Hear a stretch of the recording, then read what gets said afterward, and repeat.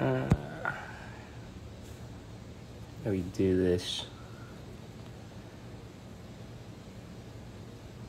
Send. Okay, I think we're on. Hey, there he is. Who knew that we'd work that out so quickly? Wow, you're already starting. No, I didn't know how to request to be in it. So Mate, I'm don't putting worry. myself in the same useless boat that you're in. I got you, mate. I got you. Don't worry about it. You worked it out much faster. Oh, how you doing, man? I'm good.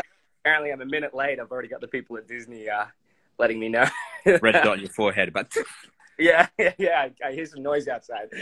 no. Oh, you won't hear him coming. You won't hear him coming. Yeah, it's just it. How you been? I'm good. I've not spoken to you in 4-5 hours. Couple hours. Yeah. This is funny because I wondered how it would change the dynamic of the conversation, being aware that we were getting running commentary the entire time. So I'll try to not be as self-conscious as I normally. Yeah. Don't be as awkward as you usually are. Coming from you. All right. What do you mean? All right. So tonight, big night. It is. For those. R.I.P. Albert. I mean, no, Jack. Wouldn't that be fun to just slide that in right away? How you feeling? I don't know. I feel a little nervous. I saw they've teased some things in the trailer, and seems like they're, really hyping up what will be an epic, back half of the season. I think it's going to be a lot of fun. There's going to be some twists tonight and some surprises, and I'm just trying to keep it vague so I don't get in trouble. I'm just trying to make sure I don't say anything specific. But I'm really excited for people to see some of our work. I think a lot of effort was put into specifically this episode. So at least on my end, I don't want to speak for everybody. But how about you? How do you feel about coming back for the second I'm half? excited. It's always nice when the show's on air. As you say, we put a lot of hard work in, so it's nice when it's then out into the world and people can have an opinion on it. Hopefully it's a good opinion. Yeah. But I was thinking something today. I was looking through the questions that we got sent, and one jumped out at me. Oh, I have your opinion on it. Okay. And it's never been specifically said within the show, which to my mind means it's up to us to decide in this very moment. Okay. Where does Albert sleep? Albert, where does he sleep? Does Buck have a second bedroom? Are you on the couch? Are we top and tailing it? I always assumed it was like a Harry Potter under the stairs situation, like in a cupboard. Wow. You only let me out meal times. You only let me out. That's dark. Yeah. Well, it turns out Albert's a wizard, and Oh, okay, there you go. There's a light at the end of the tunnel there. Okay. So you think under the stairs? Yeah. There's not a cupboard under the stairs, but okay. Okay. I've always thought maybe on the couch. Okay. We don't share a bed. Both of us are dodging the elephant in the room. We don't share the one bed that's in the apartment. Is that? It's up the staircase. I figure Albert drinks a lot. Would I have to carry him up the stairs all the time to get him there? So. Yes, I think you're on the couch, but you think you're in a cabinet or a cupboard somewhere in the room. That's so funny. He does drink a lot.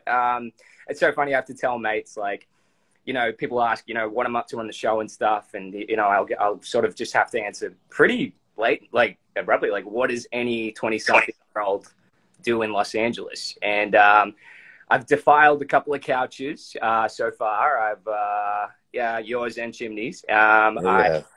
I seem to be, quite debaucherous and just enjoying Hollywood living. But I was going to ask you, when I obviously, joined the show, I went back and watched a lot of the earlier seasons. And he seems to be repeating in the footsteps of a certain character. Yeah. I was going to ask you if that reminded you of anybody.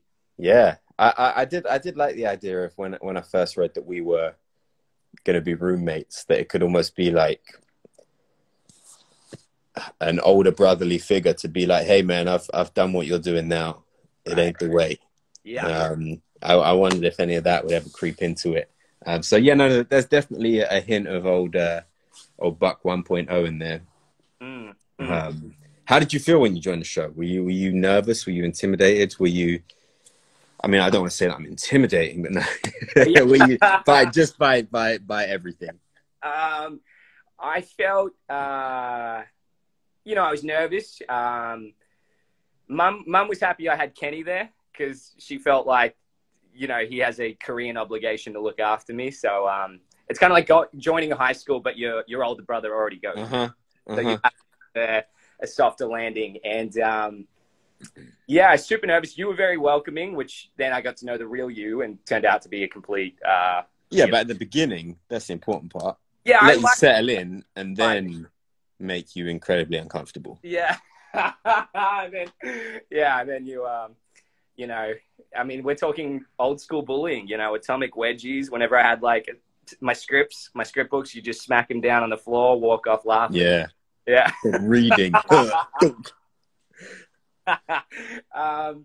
No, everybody's been really kind. It's been tough in some ways to have joined the show properly at a time when we're being told to distance. So, you know, I'm trying my best to sort of get to know everybody I can on set, but the only cue I have is this, like... Yeah, you know, I mean, we actually worked one of those first days back together. Remember, the end of the first episode, or maybe the end of the second episode, where you are talking to Maddie and Chimney on FaceTime, and I come in, and that was, I think, one of the first days shooting. There's that picture of us standing side by side in our tents. Right. So yeah, we were right in there. In fact, you worked the very first day, didn't you? You and Yeah. Jennifer and I, we were the guinea pigs. Look, Aisha said something. By everybody, you mean Aisha? What did you say to do with everybody? Did you say everybody's welcoming and all that? Oh, well, you didn't mean Aisha then. Can we talk about how great she is for a second? Can we? I'd really rather not. I was so okay. So going back to season 3, my first day then was the karaoke scene.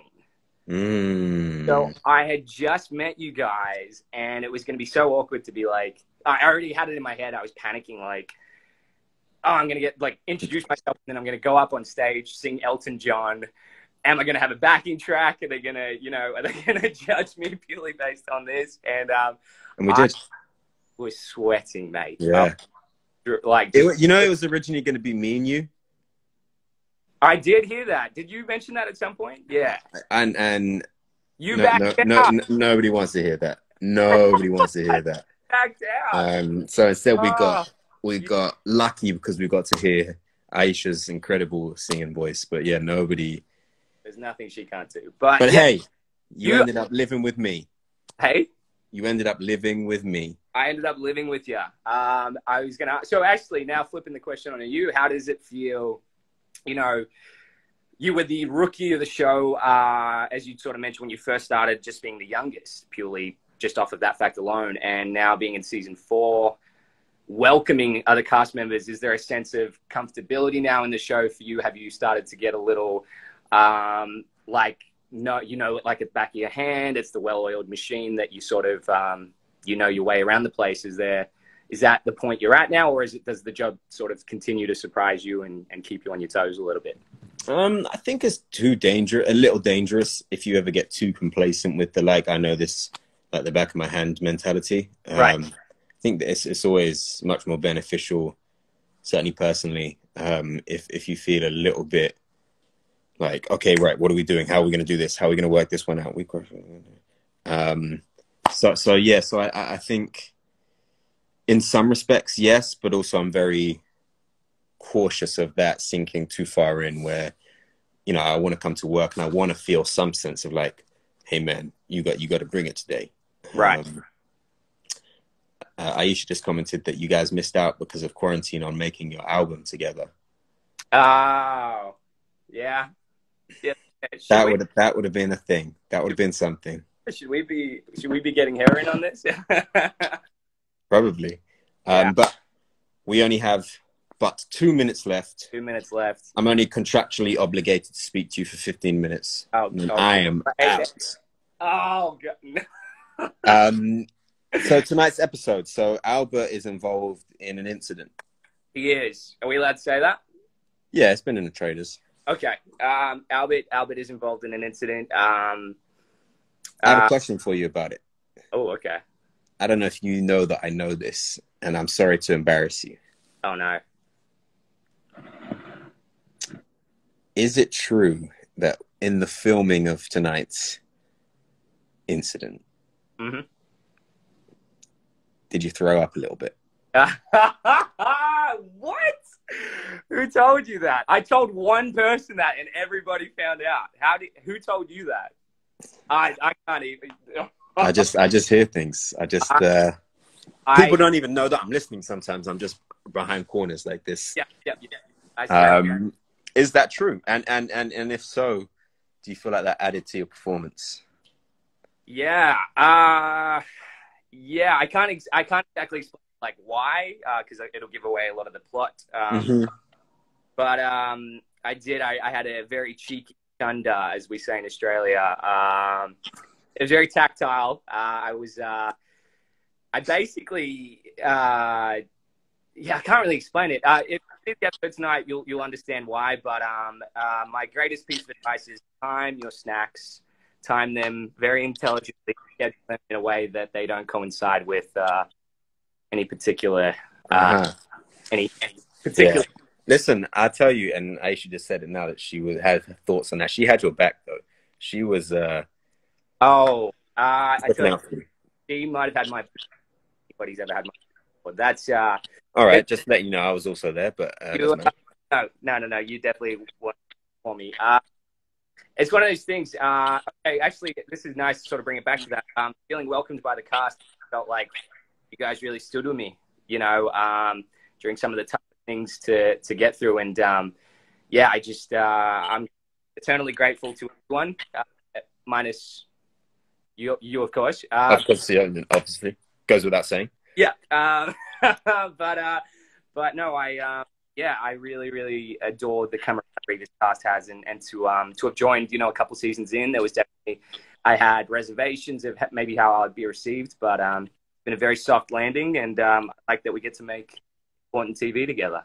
Yeah, no, I agree, and I have to say, like, obviously, it's a big episode tonight, so I hope everybody tunes in. But you really were a trooper through it, and you had some tough stuff, and you hung in there, and it's not easy to do that stuff. So I wish you a lot of luck on your next show.